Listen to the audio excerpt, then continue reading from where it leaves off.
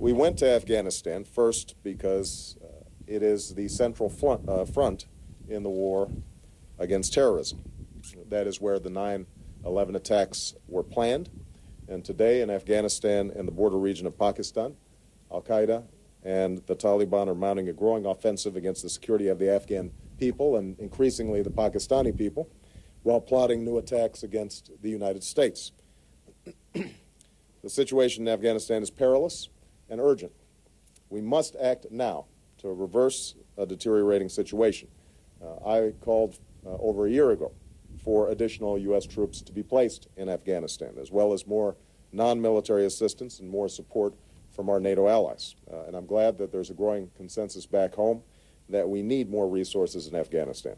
We should not wait any longer to provide them. We also need a policy, as both Jack Reed and Chuck Hagel mentioned, that compels Pakistani action against terrorists who threaten our common security and are using the Fatah and the Northwest territories of Pakistan as a safe haven.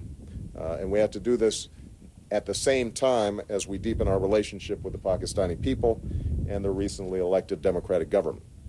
Together, I believe we have to succeed in taking the fight to the terrorists in order to protect the American people as well as the Afghan people. And to do that, we're going to have to support lasting stability for Afghanistan and Pakistan, as well as economic opportunity for their people.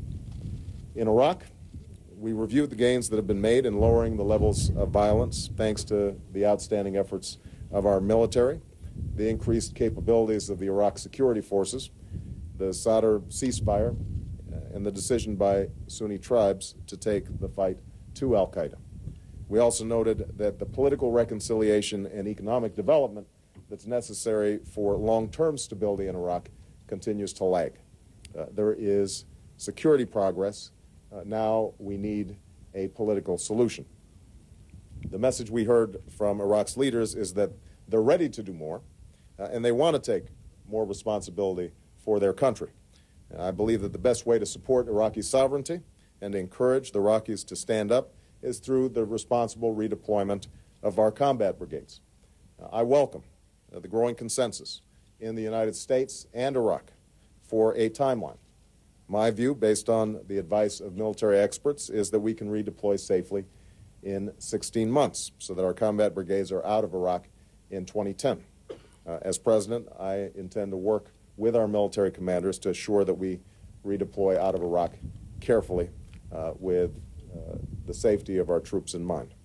And as I've said over the last 2 years, once we redeploy our combat brigades, we're still going to retain a capability to protect our personnel, to target terrorists, and to train Iraqi security forces if there is political progress.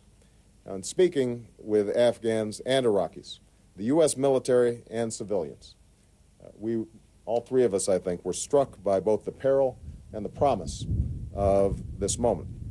If we responsibly end the war in Iraq, we can strengthen our military, step up our efforts to finish the fight against al-Qaeda and the Taliban in Afghanistan, and succeed in leaving Iraq to a sovereign government that can take responsibility for its own future.